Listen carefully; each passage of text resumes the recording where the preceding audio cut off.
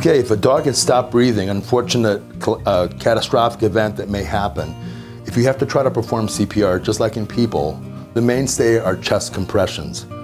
Make sure the airway is clear, of course, and the dog should not be breathing. Don't ever get yourself to the point where you're going to be bitten. You shouldn't do chest compression. The dog is non-responsive and is basically not breathing and has no heartbeat. If you perform chest compressions, act quickly but steadily.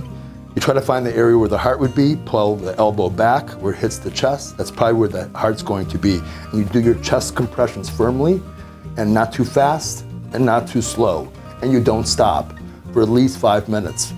And the good rule of thumb is sing the song, Staying Alive. So it's staying alive, and just keep doing it. Someone should be trying to get you to a veterinarian, but in the meantime, you can try doing this. Do it for 5 full minutes by the clock. A small breed or a large breed, you have to use more effort. He's a pretty big dog, so you have to really go into it.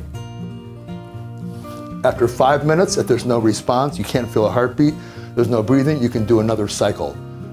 It becomes less successful with each cycle. You can do up to 3 cycles. The chance of resuscitating a dog is very, very low, but you should never give up.